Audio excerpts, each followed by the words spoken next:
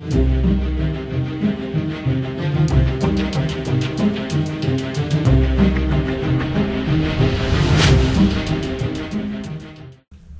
going on, everybody? Beastly Gamer here. I wanted to let you guys know today I'm going to be doing a little bit of talking about rumors. Normally I don't talk about rumors or conjecture, but from time to time it's a little fun, kind of laying the groundwork and seeing what actually comes to fruition.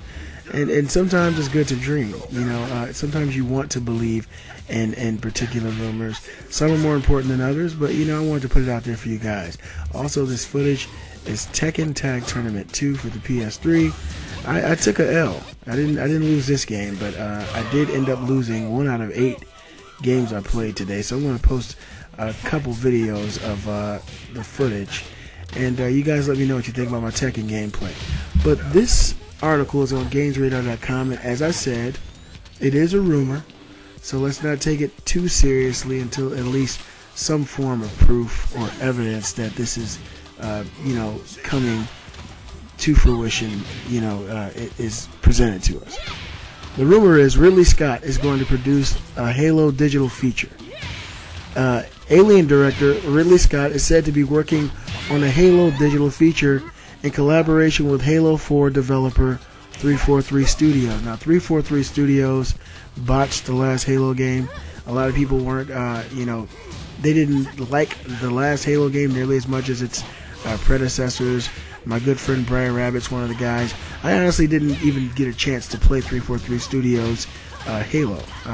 For some reason, it was just totally off my radar. I never had a chance to play it. As much as I've always loved Halo games, I played every one before that. When I met my wife, that's what we did. We played Halo. We went through all of them back to back. Played online, had a great time, but the one that was actually developed by 343 Studios was one that I just did not have the opportunity to play. There was probably other things going on in my life at the time, and a lot of PS3 gaming, and I just really didn't have a chance to play it. So you guys let me know what you think. I've heard rumors, and I've seen reviews on the game. Did 343 Studios do Halo and Bungie justice by creating the last Halo game? I'm hearing no from some people. I'm sure some people will disagree. You guys leave your comments and let me know.